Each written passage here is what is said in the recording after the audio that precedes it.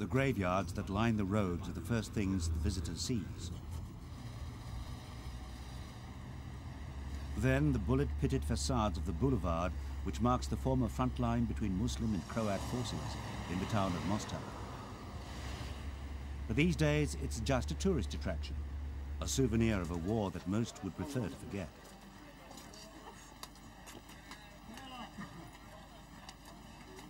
The medieval Stari Most bridge is a thing of the past too. A wooden footbridge spans the Nevretna at the site where the stone bridge was destroyed by Croatian artillery fire. But now the work of reconstruction is underway in Mostar. The Stari Most will live again under a rebuilding scheme which aims to completely restore the structure to its former glory as a symbol of a united Mostar. Teams of French divers are laboriously locating and salvaging every fragment of old stone from the river. And a Turkish company has started the work of construction. It may take years, but it's part of the complex process of healing the wounds of the bitter civil war in Bosnia and Herzegovina.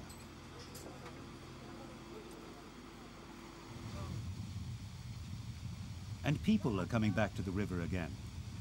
On rocks where only 6 years ago they would have been the targets of sniper fire, the fishermen are angling for the trout that still inhabit these polluted waters.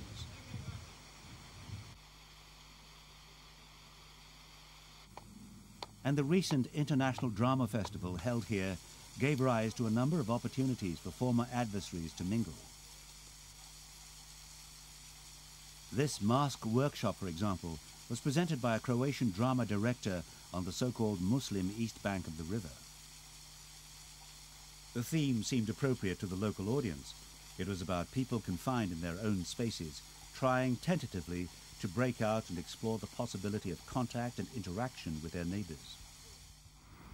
But across the river, the spire of the new Catholic cathedral has been criticized for dominating the landscape and providing a perfect vantage point for future snipers.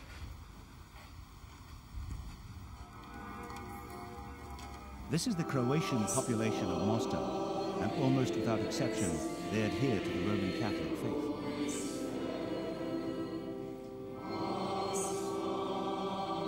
More than 90% of them also vote for the Croatian Democratic Union, or HDZ party, a group of committed separatists dissatisfied with the terms of the Dayton Peace Agreement in Bosnia.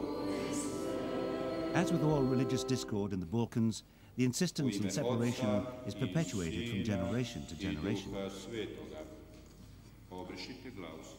Released from original sin, these innocents are baptized into a tradition of vendetta and antagonism which traces its roots through the generations to the Ottoman Empire, the Crusaders, and the Holy Roman Empire. 36 meters high, this cross dominates the landscape over Mostar, but the Vicar General of this diocese denies provocation. We built this cross on the hill in memory of the Jubilee year when Christ was born. And we built that last year. And this cross was built as the sign of salvation. And the purpose of building the cross was to look at it and forgive our enemy. And that was the real purpose of building it on that hill. Bosnian Croat Catholics complain that 32 new mosques have been built since the war ended.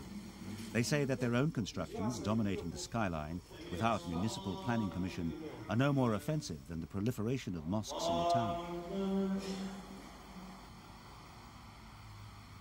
Catholics reason that Bosnia and Herzegovina was populated by Christians until the Ottoman invasion. They see Muslim Bosniaks, as they're known, as descended from collaborators and colonists. The Hotel Ero houses the office of the High Representative, or OHR, the administrative body set up by NATO and the European Union.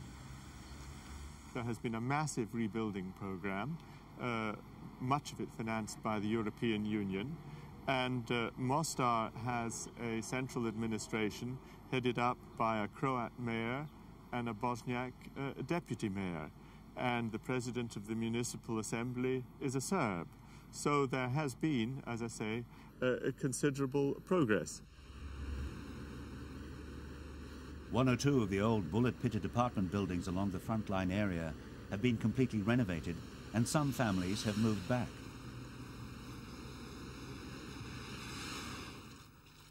This woman is a Bosnian Croat, but her children won't find comfort in such categories. Her husband, the girl's father, is a Muslim.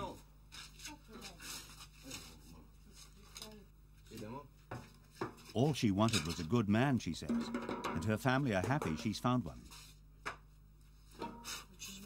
To this couple, the centuries-old conflicts are of no concern.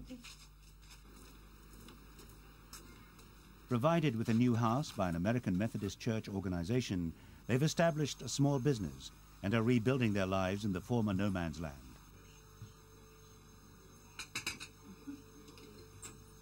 Happy with their house and settled in a neighborhood where the old antagonisms don't seem to impinge on them, the family are optimistic about the future. But this, so far, is the exception rather than the rule. There's been very slow progress towards the reintegration of communities since the war. At the HDZ headquarters on the western side of the town, Croatian General Ante Gotovina, accused of ethnic cleansing crimes, is a local hero.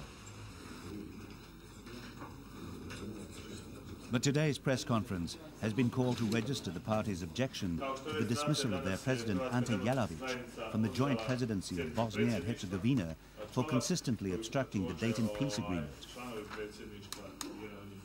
Jelavic was also removed from his position as the head of the HDZ by the international community. But this fact didn't seem to have registered with Mr. Jelavic when he offered to discuss his desire for a Croatian statelet within Bosnia. The fact that we cannot accept is the two entities with a civil majority. In one entity you have a Serb majority, and in the other entity you have a Muslim majority. And in this entity, Croat Catholics are reduced to a minority, losing all their rights. And we cannot accept that situation. But while the political, religious and ethnic divisions still run deep amongst the people of Mostar in particular, and Bosnia and Herzegovina in general, there are some signs of hope for a more integrated future.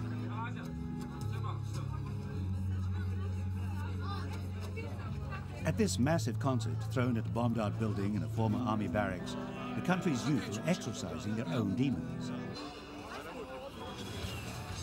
It's a kind of music therapy where young people of all ethnic backgrounds can work out the war in their minds.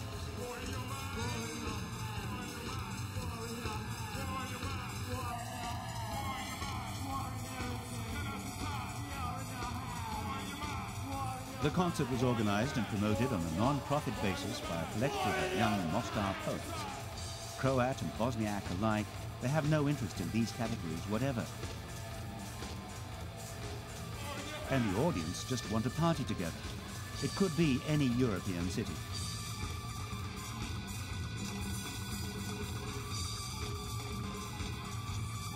So perhaps Mostar's future rests with these young people, anarchists and ecstasists who believe that war is in your mind.